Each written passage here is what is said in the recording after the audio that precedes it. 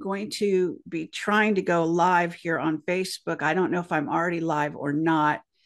There's Facebook gives me all kinds of weird responses. Doesn't mean we're not live. So if you just stand by, I will check and see whether we're live over there.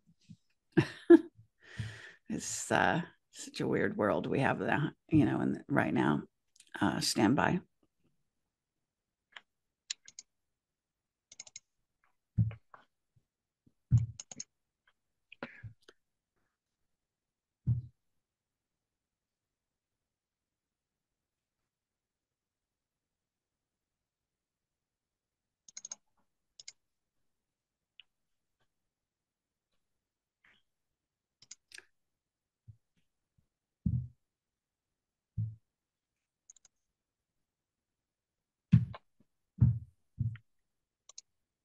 Okay, we are live. That's kind of incredible. So hi everyone. I'm Kerry Cassidy again from Project Camelot, and I'm here with Tony Gosling, and he is a former, I believe, BBC reporter and investigative reporter, and he has been on my show over the years, but we haven't talked in quite some time. So it's wonderful to have you on the show again, Tony. So much has happened since we last connected, I think. So why don't you just talk about what you've been up to? Give yourself a brief introduction, and let's just get into it. Well, yes. So I was a radio journalist at the BBC in 1989, 90, right through to 90. And this is like an eon ago for many people. But it was a fascinating era, Kerry, because the BBC had been an extremely good organisation up till the early 90s. And the Thatcher government, uh, at the bidding of Victor Rothschild, who was still alive in the 80s, said to Marmaduke Hussey, who was the BBC chairman in 1987, can you sack the Director General?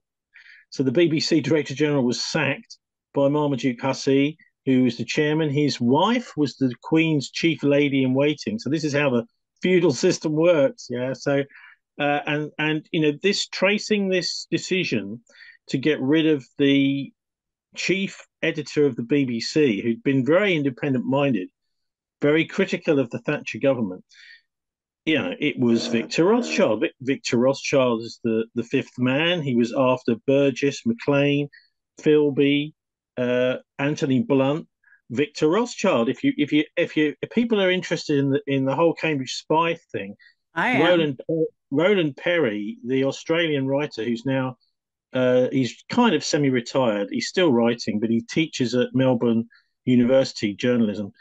Roland Perry's book, The Fifth Man on Victor Rothschild's Life, is an unbelievable, rip-roaring read.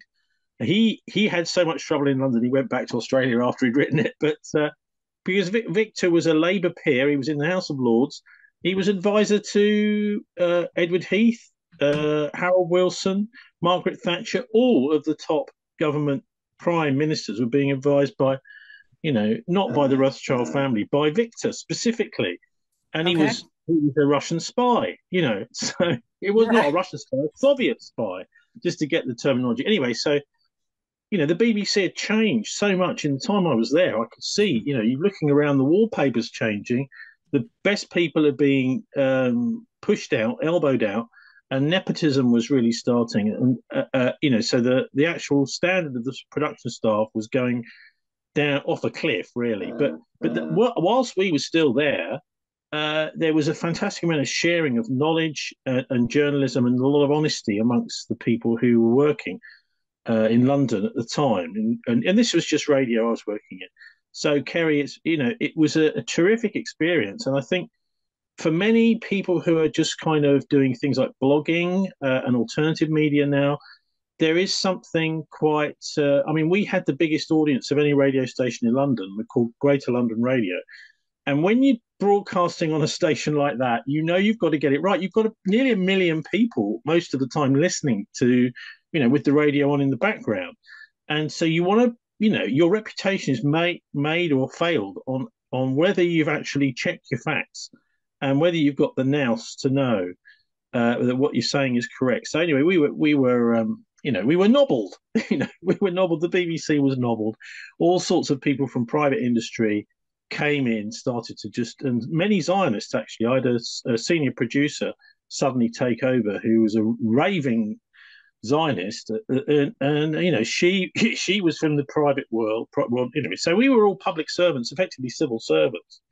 So that was my that's my big sort of introduction to mass media. And so back in it was around about 2008, the time of the financial crisis.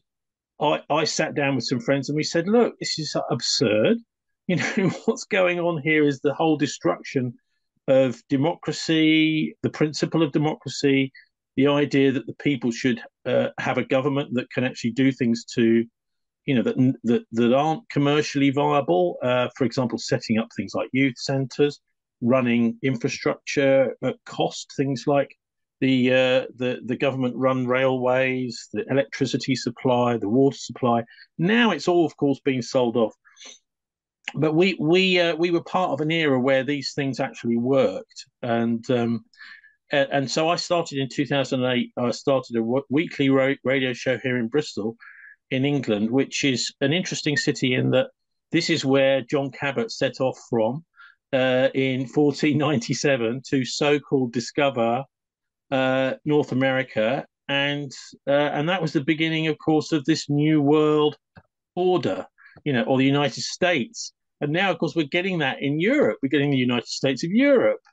So it's an interesting spot to be, Bristol, and we've got a very good, I think, alternative culture here, based around the summer festival scene. Glastonbury, which has become horrifically commercialised, but there are lots of traveling people, vehicle dwellers, they sometimes call themselves, but people who are sort of mobile, and they tend to winter out in Bristol and then spend the summer on the road. So it's, I think, a terrific city to live. We've got such a lot of, it's a temple of port as well for its sins, like Edinburgh and places like that, and London, of course. And so it's got a lot of history, but it's also got a terrific, I think anyway, terrific cultural life, Kerry. Okay, so now as far as where you are right now with the world scene, because we agreed that we want to talk about that. Yeah. Why don't you just start wherever you'd like to start with that? Look, we've got all these crises, okay? Here in the UK, one of the big things is the migrant crisis. So we've got something like every 3 years, another million people coming into the country, many of them just on student visas or because the wages that businesses would have to pay them are less. And of course, it would be easy to stop them if they wanted to. They don't want to because this is bringing down wages. It's also like two fingers up to Brexit. So saying, well, you've had Brexit, but look, all these migrants are like goods and services. We can just move them around wherever we want. And so that is Well, okay, what one about all thing. the hotels being packed with Ukrainians, for example, in England? Well, it's not. Yeah, it's not just Ukrainians. Yes, Ukrainians. Obviously, I've noticed myself quite a lot of Ukrainians around. Not so many Palestinians, funnily enough. Even though, of course, they are in a far, far worse and more difficult situation over there. But that's just one crisis. I'm giving you an example of the migrant crisis. We've also got the cost of living crisis, the economic crisis. We've got a crisis in Ukraine, and we've had you could call all these things, but there's a I think very important pattern that's developed. It's very obvious to me through all of these things, and that is this that summed up best by this term accelerationist. So the accelerationists are a group. It's a philosophy, really. It's the sort of thing which is embraced by people like Yuval Noah Harari, although he doesn't really broadcast it much. I would just suggest, that there is this. It's a kind of where it's where extreme communism and the far right meet. So the idea is we are just going to tell the public what to do, but what they're accelerating is interesting. The accelerationists want to bring about the end of the world. Well, they say that, but really what this is the biggest crisis possible. So the accelerationist philosophy is you create a crisis and you make sure that the solution, rather than sorting the crisis out, makes it worse. So, I mean, is the solution, yeah, but it isn't, right? It's going to Right. make things worse. So this is another example of, I mean, for example, in the United States and the UK, they're now starting to increase over the last year or so, maybe 18 months, interest rates. This will make the cost of living crisis worse. It's going to increase inflation. So these sorts of solutions that are going to make things worse, Well, this is the way these people operate. it's known as problem reaction solution, and David Icke made a big deal about that years ago. So it's still the same, formula, if you will. But in your case, you're talking about the ones that actually want to send it down a dark path, and we certainly are seeing that at this time. There's a real push for a totalitarian, Nazi-run world government, obviously through Klaus Schwab and the whole thing. So you go to Bilderberg, right? And you sit Yeah. in those meetings. Now, how do you do that? You are an investigative reporter, but do they let you in, or No, are look, you outside? no, Kerry. I do not sit in the meetings. All What we right. do is we photograph them as they're going in, and actually, there's a whole bunch of us, I guess, maybe a couple of dozen over the years of people who've really gotten together, particularly in Europe. When the meetings are in Europe, it probably will be this year in Europe somewhere. Where at the moment we're trying to figure it out and guessing where it's going to be in sort of April, May time.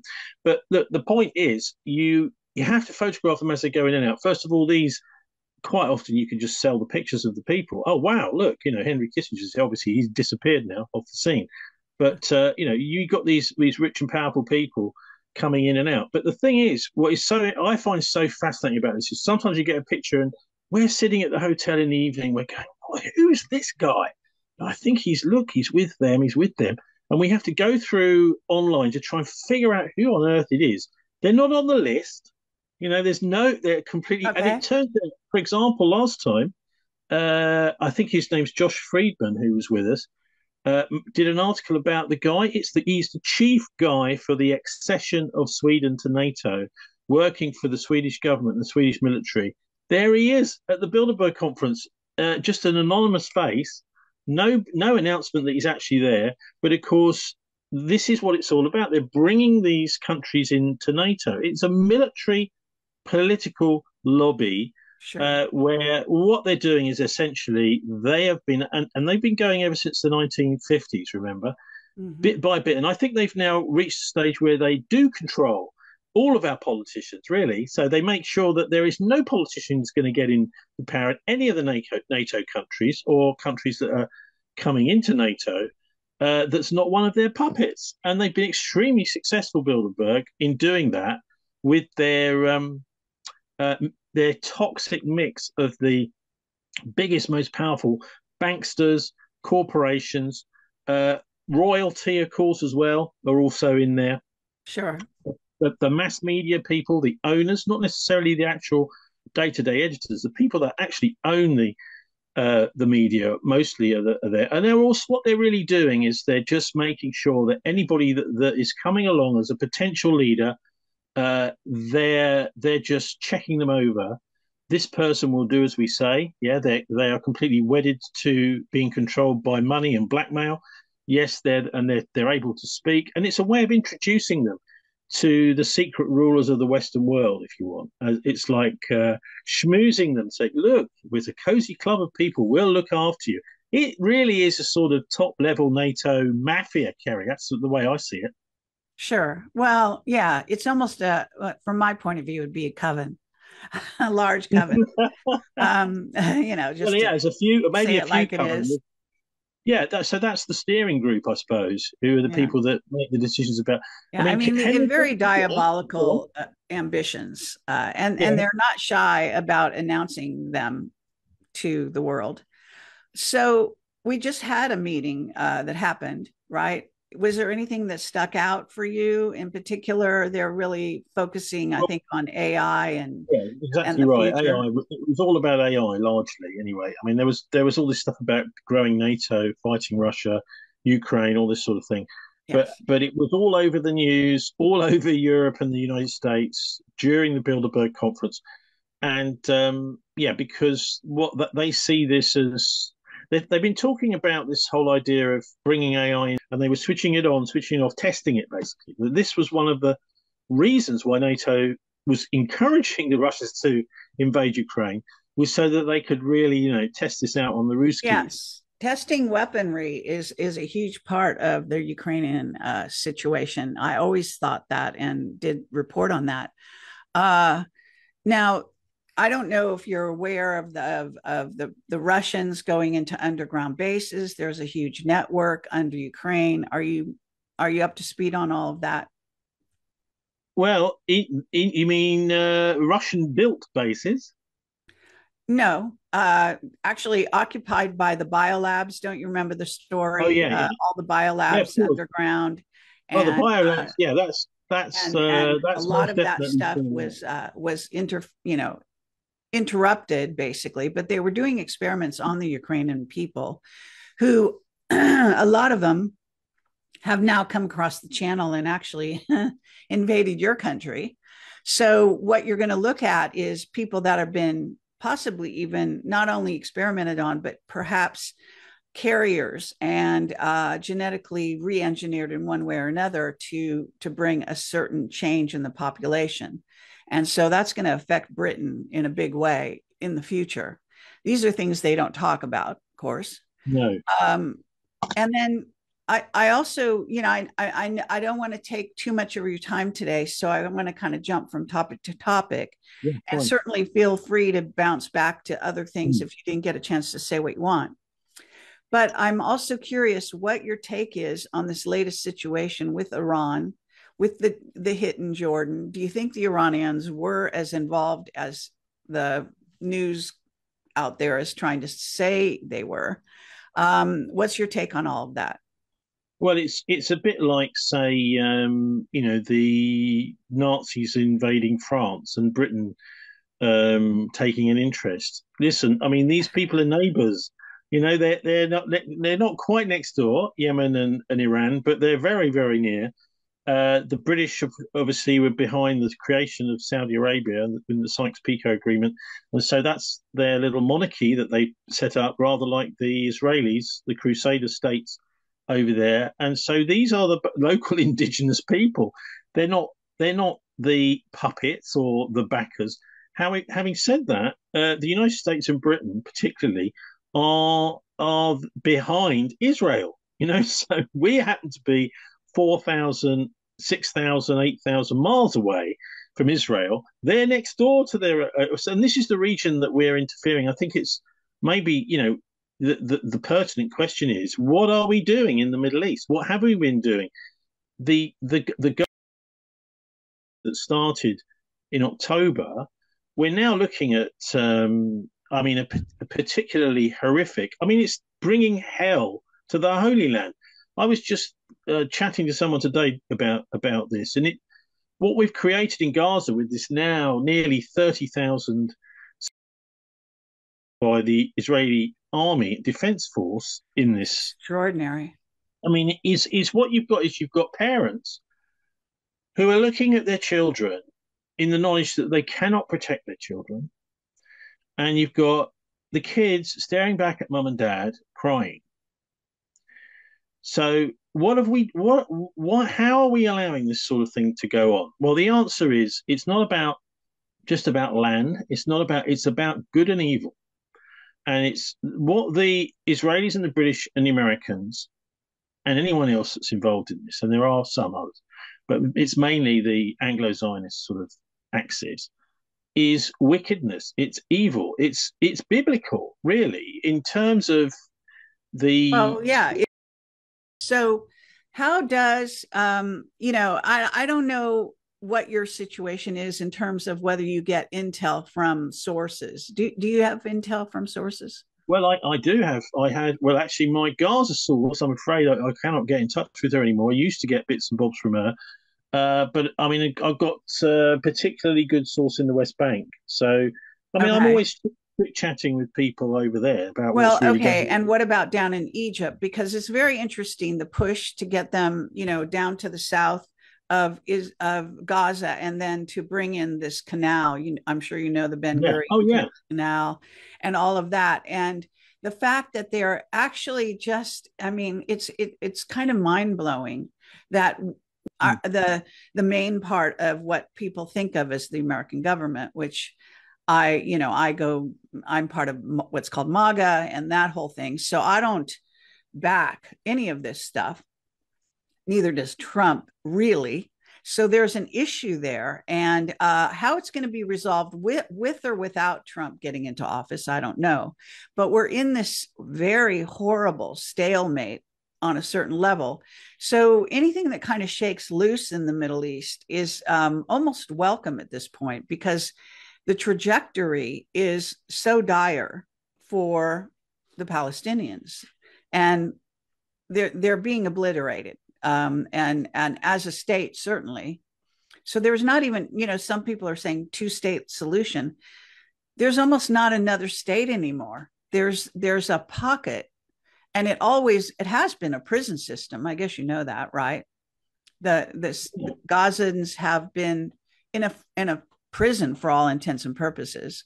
They had to have passes to go, in and out of Gaza, and so on and so forth. Yeah. So, I mean, the 7th of October was a prison break.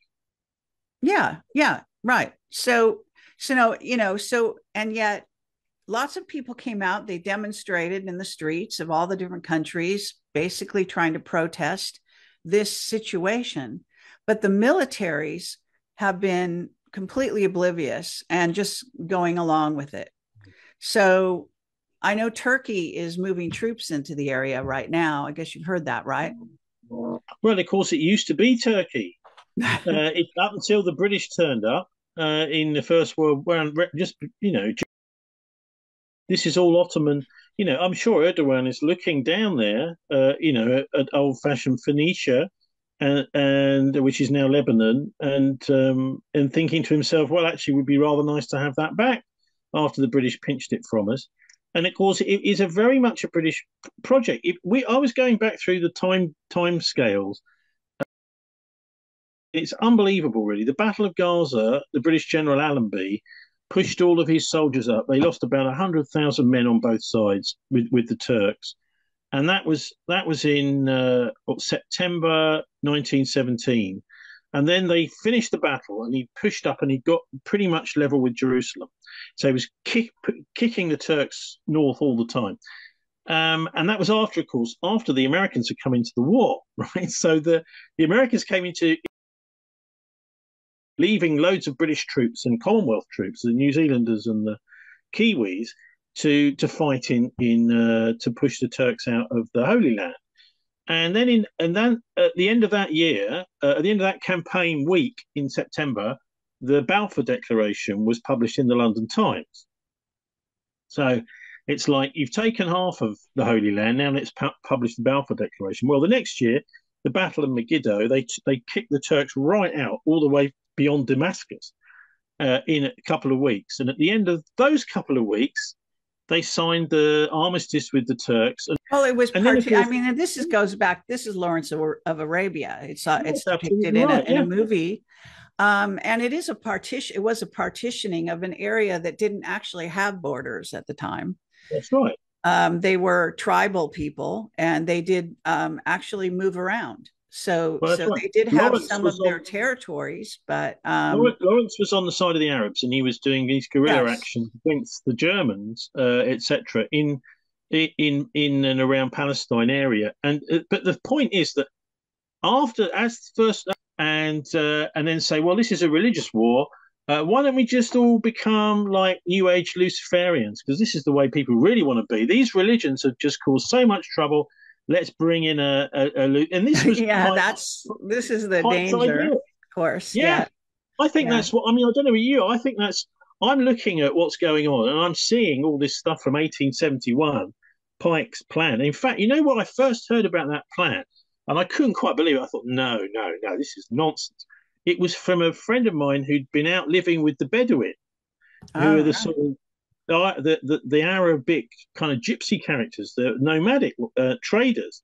I mean, Sure. there's still quite a few of them around out there. She'd been staying with them for a few months. No, well, actually, maybe 18 months. And Mm. she got to speak Arabic and everything. And she came back and said, "Oh, they're raving about this guy, Pike. Who's he?"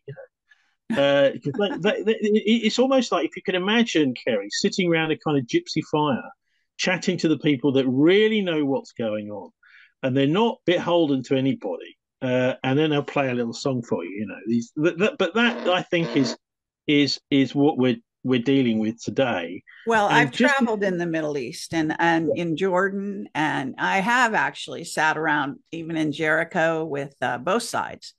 And so I can say that I know exactly what you're talking about. It is fascinating. I mean, I kind of made friends with people, some officials at the Egyptian airport who let me in yeah, their back door area to talk to me. It was really interesting. yeah. Nobody does that, of course, but they break Most people rules. don't. No, you people like you and I do, Mhm. and you understand that actually there is this kind of undercurrent almost everywhere you go. There's the Yes, official version. You know what? You can do exactly the same with the Israeli archaeology departments and sure. the universities over there because there is this official archaeology which they don't. Is the sanitized version. If you go down. To have a proper chat with them, they will tell you, yeah, well, actually, this is Right. what's really, and No, they that's love it. that's true behind the scenes in Egypt as well. I take tours to Egypt and I have, some very interesting conversations. But they're afraid. These are totalitarian governments. They don't tell you that, but behind the scenes, Egypt was totalitarian forever. And we were Definitely. told behind the scenes, nobody can talk. If they're caught talking, you just disappear the next day, so to speak. Yeah, So you have to be quite subtle about it. It's a bit like the yeah, old Soviet Russia, isn't it? yes, You've got to be quite careful, otherwise the KGB or the NKVD are going to, going to feel your collar. But yes. anyway, thankfully, we have. I think one of the things I'd like to say a bit about the UK, which is big for us, is the. I know you're over here quite a bit, but when the Queen died, many people might think, oh, it's just a load of stupid British. Actually, it was almost like a kind of total change in the country, a very strange mood. And I don't know if you saw much of the coverage, but there were tens of thousands of people that actually came out to line the streets to see the Queen's coffin taken from London down to Windsor, and King Charles, bless him, first of all up at Windsor. I don't know if you saw the footage of the Masonic, this kind of thing that the police were doing up at Windsor. Sorry, at Balmoral in Scotland. But yeah, so I mean, this is what the police don't do salutes like that. Yeah, but anyway, that's what they were doing. Anyway, so he flew his mum down in the coffin, and which a lot of people were annoyed about because people were actually kind of thinking, oh well, they're going to drive her down and we'll be there. But the point I'm trying to say is that she was a very, very different character and personality to Charles. Charles wants to be in charge. He thinks he knows best. He's extremely political, and his mum Well, wasn't. I'm actually hearing a completely different line of reasoning. What's going on One, with Charles? He's actually abdicating the throne at this time. He's turning everything over to William, although they may be a stand-in for a time. But that's what I'm hearing. I'm hearing he's actually, look, but okay, so I okay, can so tell let me you just that he's not. He never wanted to. At least what he has said, and the actions behind the scene are that he is absolutely turning over the throne. So I think you what you're should see saying, sorry, remblings of I that. think what you're saying is a myth. It's a myth. It's a myth No, put out by his lot. He really does want to be in charge. He's waited his whole damn life to be in charge, and now he is well, in that's an charge. interesting Look, line of look. investigation. Here's an example, right? Here's an example. All right. Remember Sunday, we have every 11th of November, remembering where they never remember anything. They forget all the lessons they've learned from all. And you've got King Charles stood there. Behind him is Rishi Sunak, Prime Minister, and David Cameron, former Prime Minister. All right. So at the end of the ceremony, and of course, Sunak is Goldman Sachs, right? He's a little good boy. He'll do anything he's told. but he's really Goldman Sachs. He's not Tory, Labour, British, or anything. So they then go off into there's a great big door next to the cenotaph in Whitehall, which only opens I think that once a year when that ceremony is, and it goes. They go in for lunch at the Foreign Office. They all march in, and these three sit down and have lunch together. So the next morning they announce David Cameron is going to be Foreign Secretary. So the press will go, oh, well, there was no leaks about this. This is, and I said, well, of course not. It's because they only decided yesterday. And the Sunak, Charles, and Cameron are all in there. Cameron is a big pro-Israel person. He was one of the patrons of the Jewish settlement funds, for example, which is all illegal. And obviously, he also helped arrange the destruction of Gaddafi, the invasion of Libya, and all that stuff. So he was the perfect guy to have. Anyway, so So okay, so you're saying that Cameron is the foreign secretary? Is that what you're saying right now? Oh no, did you get cut off? Oh God. All right, let's see if he comes back. I have to say that Tony is probably not up to speed on the information we have from the White Hats, et cetera. So it's kind of interesting to hear his line of inquiry and what he follows and what he believes versus what probably really is. So, however, he must have hit a nerve there because the British, watch you like a hawk. Now, I'm sure he's going to say something went wrong with his internet or I don't know what. It's interesting. I was doing a show with ML a day ago and same thing happened. It happened a lot sooner with ML, but nonetheless, this is getting to be kind of a pattern with my guests and guests, that I'm the guest. I'm going to do a show later today, by the way. So you can sort of stay tuned for that. Let me see. It's with, let me see who it's with. Yeah, Gail Ross. And I don't have her details in front of me, but anyway, it's going to be probably live on Rumble if I think that might be how it goes, but we'll see. I can see if I can simulcast it over there. But yeah, it's fascinating. My information is that King Charles has already stepped down, and in fact that he may have his information. I interviewed him and talk about that. He's the former chief of police of Colorado. And I talked about that on my blog video that I just released a day or two ago. So I don't know if Tony's going to be able to come back in, whether I should close this down. Maybe I'll take some Q&A from the audience. He is very knowledgeable. And I think he's written a few books. I haven't actually read Tony's books, but I'm very fascinated with this Fifth Man book that he mentions that I'd like to read that because that's an area that I like investigating. So let's see what's going on. I don't know. Are we even live? I'm looking at,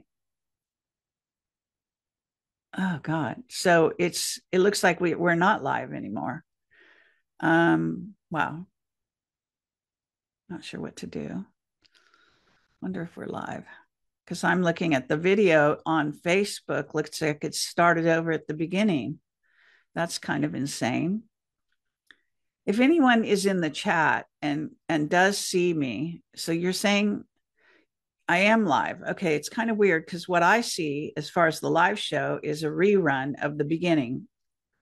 So I don't know what's going on there. Are you sure it's me like talking to you right now saying, am I live? Maybe you can weigh in on that. Tony has disappeared. Let me see if there's any messages from him over here. Oh God, it's just so insane.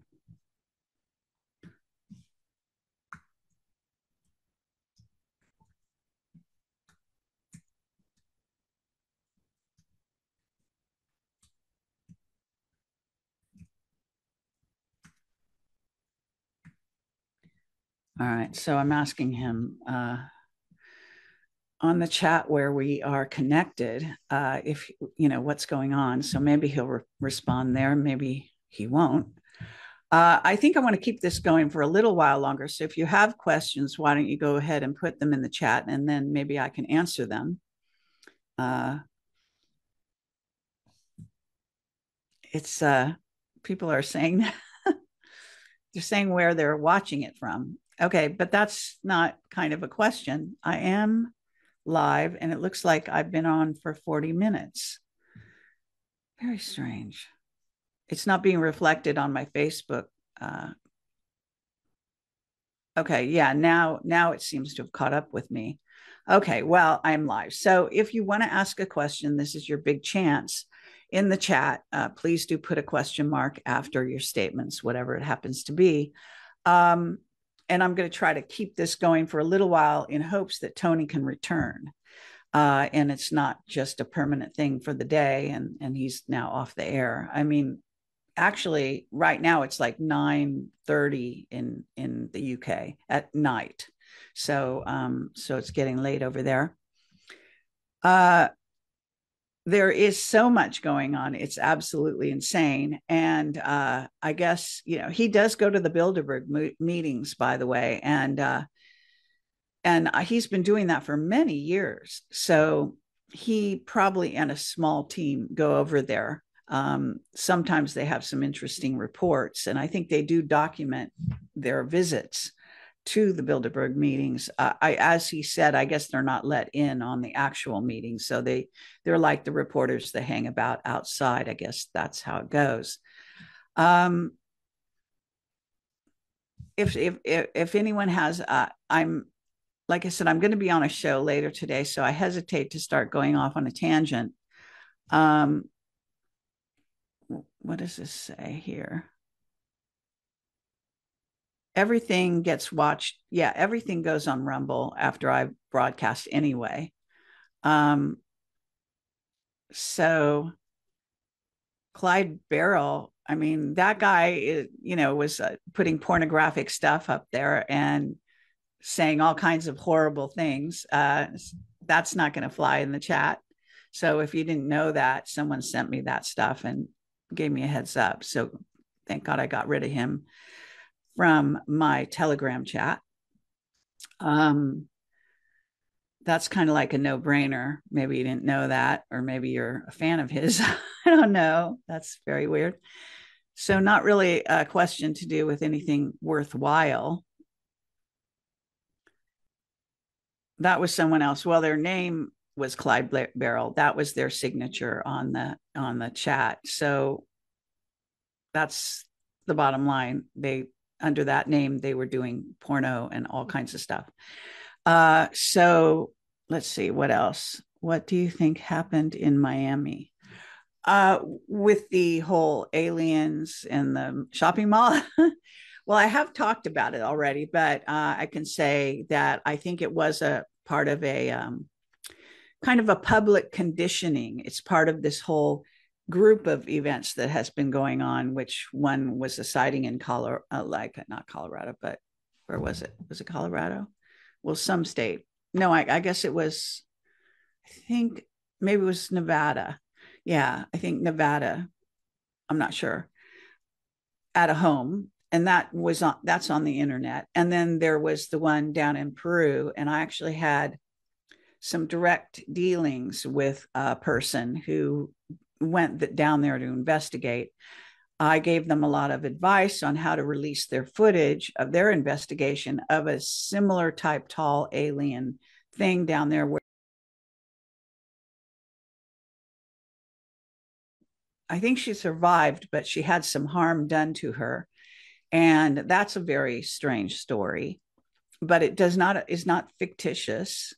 And then in an exact parallel, I don't know, what do you call those lines around our globe? I guess the horizontal one. There's vertical and horizontal. Anyway, on the same axis point, going over to Florida to that mall was actually on the same line, for what it's worth. And I think it was a Project Bluebeam beginning, rough start. all the police showing up. I mean, that was just insane. Not even that many police showed up on 9/11, let alone on that in that situation. I think getting the cell phone footage seemed to be a desperate move by those police. And I think that indicates that there was something to be photographed that was worth seeing and could really have been not just a blue beam situation, but maybe the actual some real aliens. I had suggested that the tall whites who have a base in what's it called? It's in Nevada, I think right on the border over there, and or kind of. And it's this Charles Hall. There's a series of books by a military guy called Charles Hall about the tall whites, their society. He got to know them. He was based out there by himself for many years as a soldier. He was supposed to report on the weather or something out there, supposedly. But he ended up, and I tried to interview him, but his handler, who is his wife, wouldn't allow me. But anyway, I found out. I read all his books, and I found out that they love to shop in Vegas and wear the clothes and stuff, and they can kind of camouflage themselves. Other than being tall, they have quite long whitish hair, and contrary to a lot of people out there who think they're Nazis, they're not. So there's a confusion on the beings from Aldebaran are a different race of beings altogether. So they're not Nazis. But the tall whites that Charles Hall talked about do love to shop and dress up in clothes. So I was joking around that it's possible they came down. Maybe they even got hired to come down and sort of put on a little show for, the locals, so to speak, in the mall. And then it was a test run. Now, I think it was 107 who said it was a mapping exercise to see, I guess, I don't know, how people would react, where they would come from in different parts of Florida. And that he said they're planning another one of those to come along. So that's very interesting. I'm not lying, I'm telling the absolute truth. This is absolutely what's out there. This is my thoughts. You don't agree with me, that's one thing, but I'm not fucking lying. So, fuck off. And I'll probably have to ban you. But at any rate, this is, this is what's going on. There is an effort to do these things are all reported in the press. If you think they're lies, well, then blame the press. You know what I'm saying? And so anyway, it's all out there, million videos all about this story. And I'm just telling you what my take is. So I think it's both. I think that it's both Project Bluebeam orchestrated, and that possibly, not definitely, but possibly the tall whites might have come down to also come through portals and put on some kind of demonstration. Otherwise, why did they want people's cell phones so desperately? And why were there so many police there? Because you didn't need a police presence like that. So I think that's really fascinating. What else? Yeah. Okay. Well, this is, if you have, it's nothing to do with telling the truth. It's to do with harassment. When I'm relating a story that's out there, told everywhere, it's not a lie. So the person doesn't know what they're talking about. Their brain is like frozen up and they've lost the plot. So yes, I will ban a person like that for sure. But whatever else, if you have any good questions other than snide comments and trolling, please do let me know. Otherwise, I guess we'll close this down because it doesn't look like, let me double check and see if I got any answers. No, Tony is not able to come back, sadly. So we'll do this again another day if we can manage it with Tony. And so don't know what's going on, but this same thing happened with ML a few days ago. So something weird going on where they don't want these people to talk to me. So take care. Have a good day, night, and try to keep your investigations going. Try to do your own research. Try to stay up to speed on what's happening, and use your intuition and use your head, your mind, coupled with your heart. Your heart, a very important part of this. And anyone who spends time attacking someone, whether it's a live show or comments, that person has a really long way to go in developing self-esteem and becoming a good person, in my opinion. So take care again and have a good night. Bye-bye.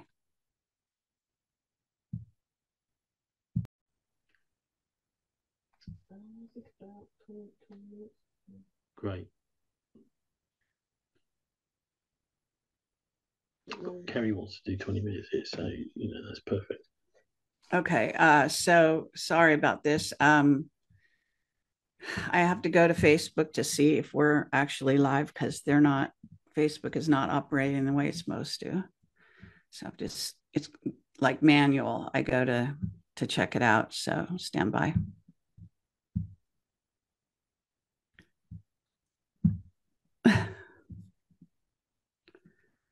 Okay, I think we are live again, and wow. So yeah, so go right ahead, Tony. If you want to pick up where you left off, yeah, well, we were before we were rudely interrupted by my battery draining from 40% down, even whilst the phone's being charged. Let's just leave it at that.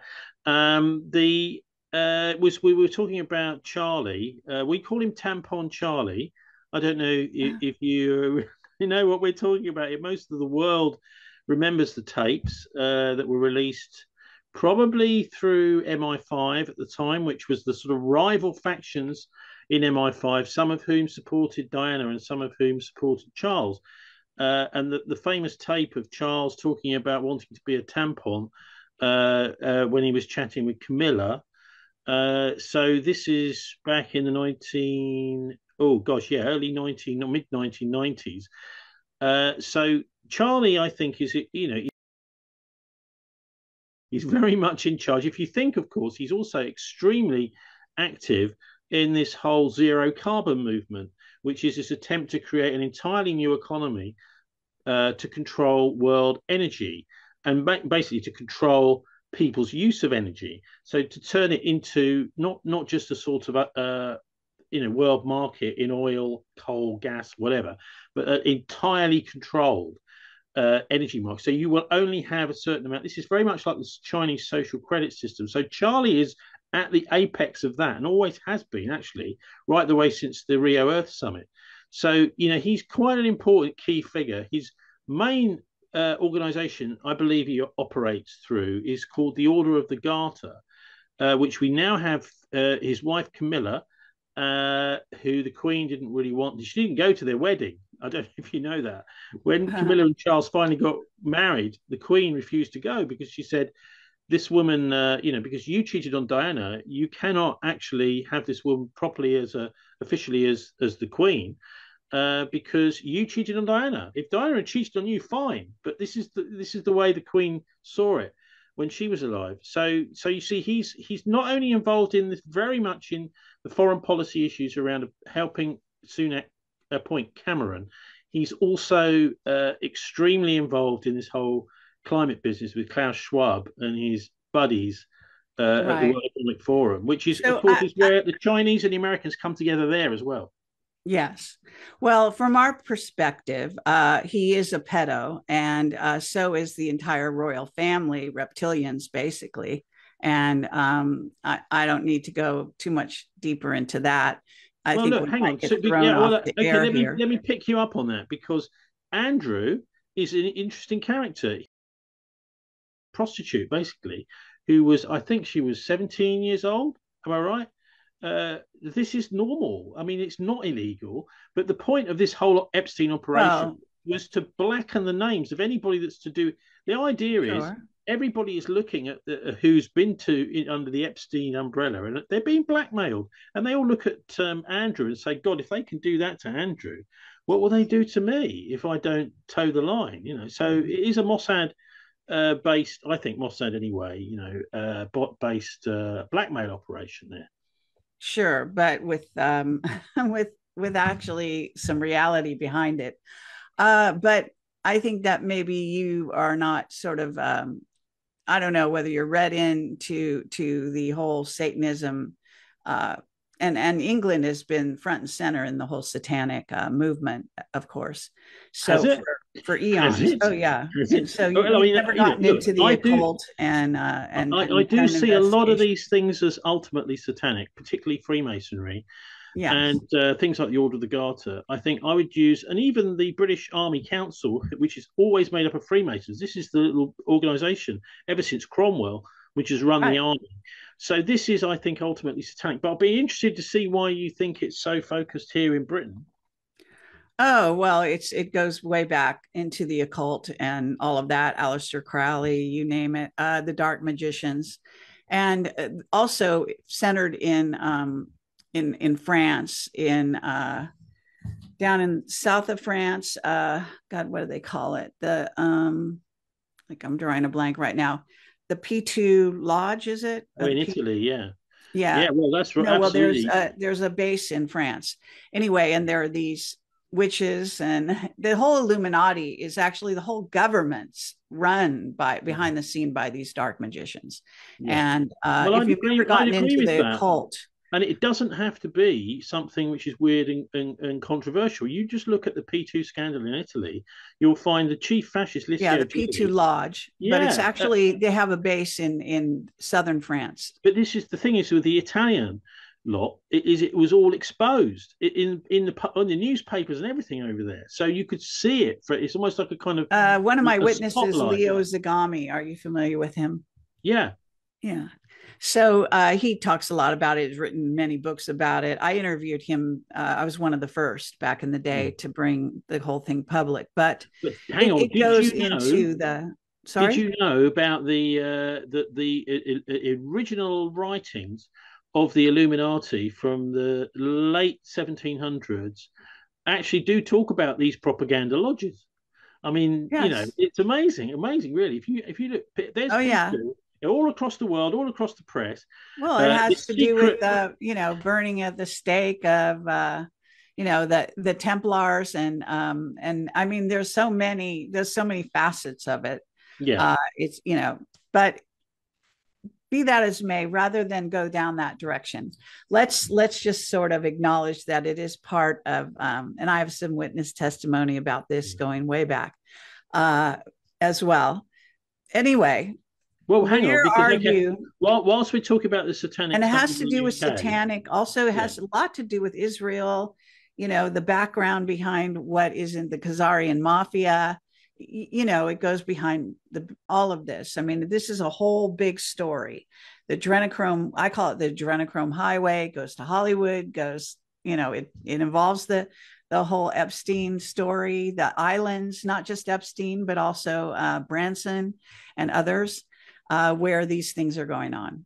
yeah. Well, look, so we had a bit of a disagreement, didn't we, before I got cut off about accelerationism or problem reaction solution. And I think this, I really love to try and persuade you that this is really about and accelerationism is something which goes much deeper than this. I mean, Ike is quite right about the idea of this, but Well, this is I just don't use that word. I no, mean, but no, we but they consider do. it the This is plan. what It I'm is the saying New World Order plan. is they do, and it opens a door to this whole Nietzschean philosophy, which is so important, I think, and also links back to Crowley. People like him, so that is what they're. That is actually never mind what the problem, reaction, solution is. What we're seeing, accelerationism is what is creating those events, and the thing they're accelerating is Armageddon. That's their aim, Yes, I and think we agree completely and on and, that. and so there is this philosophical movement now. Just to break it to you, one of my school friends in southeast London at grammar school, Langley Park School in Beckenham in Kent, when I was 14, 15 years old, is this guy Nick Land. Now Nick is the father of accelerationism. So I mean, this is something I've kind of figured out over the last couple of years, is that my old school friend, we used to call him Well, I didn't. I was more polite, but he was called Nick the Nazi at school, Oh. and he went on to do philosophy at Sussex University, Mhm. and then on to be a professor of or a lecturer anyway. He was a big fish in the philosophy world, in the Nietzsche philosophy world at Warwick University, where Hmm. he created something called the Cybernetics Oh Cultural God. Research Unit, right? Yeah. So this brought in people from all over the world to look at effectively transhumanism, right? This is the idea of Well, and it turning people also, into machines. And this is yeah. what you got Yuval Noah Harari now making millions out of writing books about this stuff. But Nick was one of the first. And I just found it crazy, Kerry, that, and he was actually a really nice guy. He was a very dark character, Oh right? no. But he was a brilliant guy to go to school with because he knew far more than any teacher in our school, probably most of the lecturers in any of the universities. And I, Well, as a sort of cybernetics got into Scientology. That's also where it comes from. yeah, that's right. Well, I mean, Nick is one of the people who's actually behind this. I mean, his Okay. writing is almost indecipherable, really. Well, And Scientology is a huge got hugely into the look, I intelligence don't think he was a agencies. Scientologist. He's writing about turning I'm not everything so into sure you can computers. separate the two. Computers will run everything. And actually, Yeah. this is the best way to do things. So he's saying, Well, like that's we where had we the are. news this week with Elon Musk's first implant person, which I think should Oh, actually have been Elon Musk himself, but he's got some idiotic volunteer to have a brain implant. But this is yes. Nick. This is Nick and his accelerationist philosophies. And All if you, right. if you want to really get to grips with his stuff, don't read his stuff. Just look at what's going on. I mean, the person to read actually probably most useful is David Livingstone and his book about transhumanism.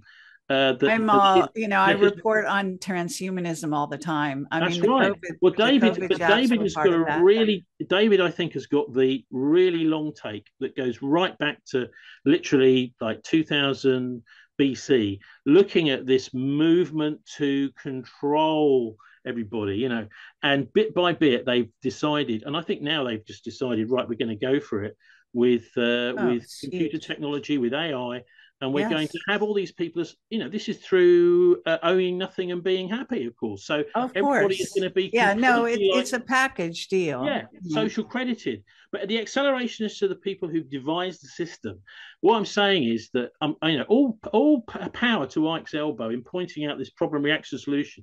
But there is a much bigger. If you take a step back from it, I think it's a much bigger transhumanist plan Well, in the okay, but background. I report on transhumanism all the time, and I've got article after article about this. I've been investigating this, and one of my main witnesses, Captain Mark Richards, has talked a lot about this. Well, you So should I've really interview been Nick. You breaking should the interview story Nick, more than Kerry. most people. See if you can interview Nick. I've tried. He won't do an interview with me, but you might be What's able his to last name? persuade him. What's Nick his Land. last name? Nick What? Land. Nick Land. Land. Land. And he's in Shanghai Land. now. Okay. He's over in Shanghai. Well, I'll Uh, look him up and see what we see about he'd him. be And he if you can actually get him on, that would be fantastic. But the thing is that the ultimate aim is this massive conflagration. And I think we're getting closer and closer all the time. so this Yeah, is and what it's we're it's very witnessing. similar. I don't know what you make. I mean, it's very similar to the Crusades. It's almost like the Crusades. They didn't quite, succeed. There were a few years they had the kings, the Crusader kings in Jerusalem. Then they got booted out by Saladin and the rest of them. And the whole thing was a con anyway, from start to finish. It was loads of massacres going on, and a lot of it was to do with the war between the Catholic Church and the Orthodox Church at the time. Rome and Constantinople. But Supposedly. yeah, well, it was. I mean, there was. I mean, the Orthodox Well, Church was it's massive. kind of like Listen, now, hang on, right look. now we're having these kinds Constantinople of was wars. absolutely massacred by the Crusaders. Constantinople, they wanted to wipe out the Orthodox Church, and of course that kind of has moved to what is now Moscow, right? So that fight has not finished. Anyway, look, I know you want to wrap up, Kerry, but thanks ever so much Yeah, for so asking me on. let's have you talk a little bit about your recent work Hmm. any recent books, articles you've been working on, where your focus is right now, and if you want to throw in some more Bilderberg investigations, let me know. That would be Yeah, good too. well, okay. So just to wrap up, I've got these three books out now, ebooks, but two of them are also paperbacks. So one is Okay. it's called The Traitors of Arnhem, which is also a paperback. Now that is an investigation of the links between the British and the Nazis during the massacres there in Europe in the trenches. But then he was then getting involved with secret communications with Hitler's private secretary Martin Bormann All right. in 1944. So I did a whole book about that and looking at the Battle of Arnhem and why that was such a disaster. And the film A Bridge Too Far was such a, because Well, they lost it. how did you paint Churchill in the end? Did you see him as just a complex person, or did you see him part of the Illuminati and that their plans for changing the face of Europe, Look, etc.? Dennis Wheatley, the great writer, deception planner during World War II, Dennis Wheatley, in his book *The Devil and All His Works*, I think it's 1972, has a little line about Churchill. He said maybe Winston Churchill was a member of Adam Weishaupt's Illuminati. I would not be surprised if it were so. Now, Okay. Wheatley knew Churchill, was working with Churchill, and the other thing is Churchill and Morton, who was really in charge, because Desmond Morton lived at Crocken Hill in Kent, just not far from where I was brought up, and in a little house. And then a few years later, who turns up and moves in next door? Winston Churchill moved in to be next door to Morton. So you do wonder who was sort of in the driving seat, really. Anyway, that's really the links between Bormann and Morton, I think, are fascinating. The other books are more sort of well, one is The Siege of Heaven Reader, which is just a kind of anthology of secret government, which I think everybody can sort of flick through. It's almost like a coffee table book, Oh, All wow, right. look at this, And so that's all sorts of stuff to do with uh, secret government, all the way from the English Civil War right the way through to the assassination of Diana. And so I'm just trying to pick out all sorts of interesting. I mean, I do quite a bit on the Kennedy assassination too. I've got all the names of the people involved in that: the CIA, the All Chicago. right. Some interviews, some good interviews, which I hadn't seen transcribed up anywhere. The stuff I'd seen on TV, which I just typed up. Anyway, so that's the Siege of Heaven reader, and then the Siege of Heaven is just a collection of my articles. Include, I think, that one of the latest was looking at the it and how it was actually Elizabeth I and her and John Dee that had this plan for the British Empire. So where did the biggest empire the world has ever seen come from? Well, it came from Elizabeth I. It came from John Dee. And actually, the National Maritime Museum at Greenwich in London has dug out some of the original secret documents, the plans for the empire. And so I look at Cromwell's role in all that and the Oh, emergence of fascinating. Freemasonry. Well, I Uh, should really read your books because those are all well, areas I'm very interested in. Now, as ebooks, I'm happy to send them out review copies to anyone that's going to give them a review. So okay. I'll just ping that over to you afterwards, Kerry. Yeah, that'd be great. Now, what about this first one you were talking about, the one that focuses on Churchill? Oh yeah, that's Um, the traitors of Arnhem, okay, and the now, reason that the British through that battle, loads of Americans in Arnhem in September 1944, was to give the Germans more time, to squirrel the wealth away around the world. And then, right at really? the very end of the All war, right. the guy Bormann, who was the signatory on all the main Nazi bank accounts, was smuggled out of Berlin along the Yes. canals under the noses of the Russians by British commandos and to Desmond Morton, who was waiting in the British sector. And hello, Mr. Bormann, thank you. Right, let's have all your money, and we'll give you a nice new life. And they kept him in Britain for a little while, but he ended up in South America, setting up basically a Fourth Reich, a financial Fourth Reich, and that is also one of the there are two main books that I got most of this from. One is Op JB by Christopher Crichton, who was one of the I've read commandos, that. one of the commandos that went on that mission during the day and coming back and doing reports for Americans on the radio during World War II. And Paul Manning's book Martin Bormann, Nazi in Exile, explains where the money went, really, where all this, and it was laundered through Sullivan and Cromwell law firm, the Dulles Brothers law firm in New York, all this $1 billion or so from looted from Europe and put into these companies, which are the sort of Fourth Yes, Reich we're dealing with today. that's right. Fascinating. Now, do you follow Michael Shrimpton's work at all? A bit, yeah, bits and pieces. I've Yeah. done some interviews with him over the years. Sure, yeah. Have you? Yeah. Because he's very much into the whole, Yeah. Nazis that have infiltrated the both governments, or three governments, really, the Russians, the UK, and the Americans, but That's right. especially the UK. Yes. No, I think he's right about Britain being infiltrated, And he definitely. talks a lot about Canaris, the as opposed to Hitler. So Yeah, there's I don't know if you're one of these people that buys into the Hitler survived the war theory. That all started once this yes, book had been actually, published. That all started once OpJB had been published because it was talking about Bormann being protected by the right. British. And so I think, we have to agree to disagree on that because All I right. think they threw out all these Hitler survived things as a kind of cover for Bormann, because this stuff would get out about the British and the Nazis. But anyway, I just hope that, and I obviously didn't do this alone. There were various people that helped me along the way, Kerry. One guy particularly I ought to mention, Barry Wynne. He was a fantastic character. He was in the SAS in Malaya. He then came back to Britain and worked in ATV, which was one of the first independent television companies, on the Avengers series, doing Oh, really? publicity, doing publicity for them in the 1960s.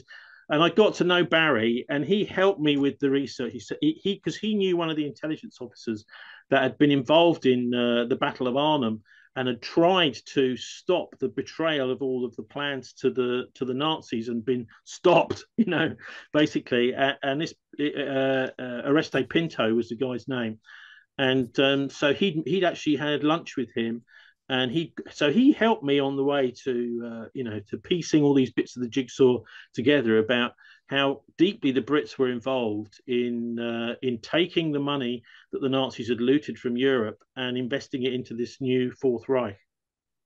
Yes, absolutely. Now, can you spell the battle of what's the last word? Oh, it's the Traitors of Arnhem, Arnhem, which is this city in Holland, Okay. which the battle was centered around. Actually, the battle was mainly centered around Nijmegen, really, but it And was where can about people? crossing the Rhine. If you can find that on if you go to bilderberg.org, you can get a link to buy it, or you can get Okay, I'll you do can, that. yeah, you can get. No, listen, man, no, I'll send you a copy. You can get an e copy, right? That's fine too. I even do free ones which have got slightly degraded pictures in them, and you can just All download a right. free one, or you Well, can buy an either way, e-copy, I'm happy to, or a paperback. buy an ebook. If you have an ebook for sale over there, I'll Yeah, I'll do that too. So it's all at just bilderberg.org. In fact, everything is all is right. Excellent. where it's all based. Yeah, All and my right. Well, I'm weekly glad. show. I ought to say my weekly show is thisweek.org.uk, which we've got a show on All tomorrow. right. We'll be talking about allotments because they're trying to destroy the allotments here in Bristol. The New World Order, the evil powers in the city are trying to Right. kick people off their allotments. But then we'll also be going into a lot more of the serious national and international news as well, as we do every Friday. Okay, very good. Well, I'm glad we got back in touch with you, Tony.